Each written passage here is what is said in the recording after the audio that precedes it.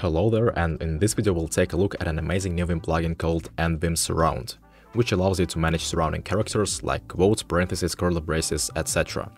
This plugin is essentially a modern continuation of nvim-surround, a Vim plugin created by the legendary T-Pope.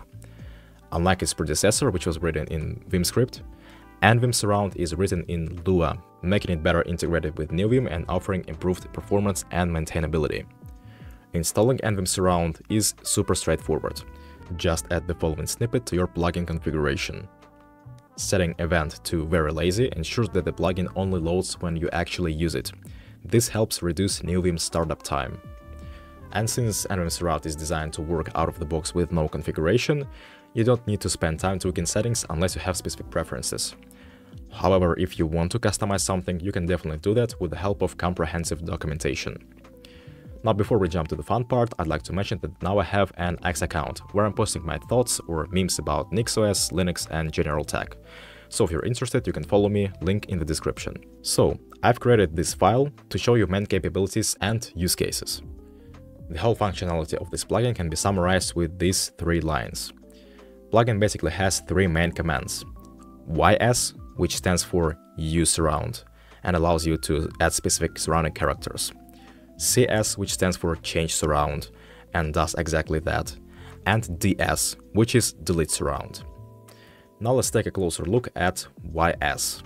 It takes 2 quote-unquote arguments, the motion that we use to define a range for applying the surrounding character, and the character itself. For instance, if you want to surround exactly one word with double quotes, we use u-surround inside word double quote. Easy. As you probably know, to apply an operator in Vim for the entire line, you have to double press it. Or if the operator consists of 2 letters, you only need to double the second one. Same thing works with this plugin. To surround the entire line with quotes, you do YSS quote. Perfect. Moving on, we have CS. That also takes 2 arguments.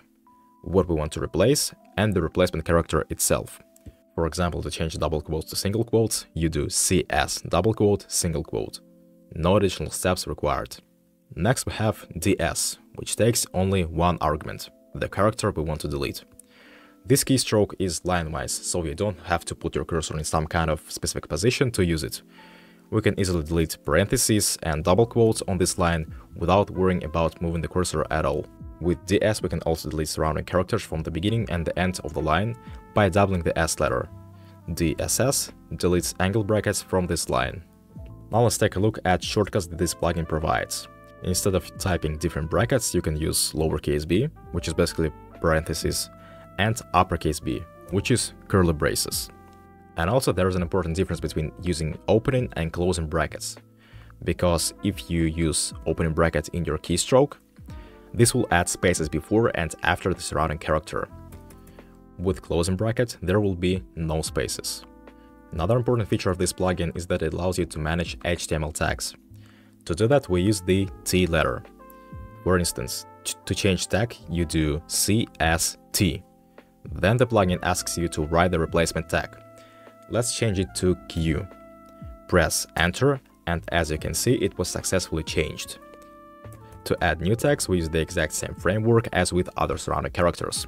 We can specify the motion, but there is usually only 1 tag on the line, so instead you can just use YSS and T. Let's add the paragraph tag and press Enter. Now to delete the tag, you can just use DST. And the last thing I'd like to show you is that this plugin can work with function calls. You can change the function call with CSF and write the new function in the prompt.